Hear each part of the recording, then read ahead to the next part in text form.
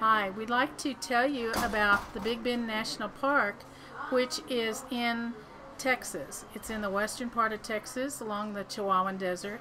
Big Bend National Park has a variety of terrain from desert to right along the river to high canyons and a mountainous area.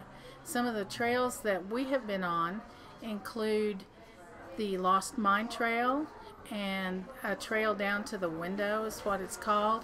All of this is in the area called the Basin, and the Basin is a high elevation, and my estimation is about 7,000 feet, something like that.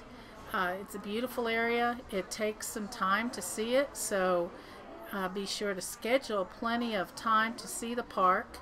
A couple of days. There is lodging in the park for persons who want that. There's also camping, many camping sites.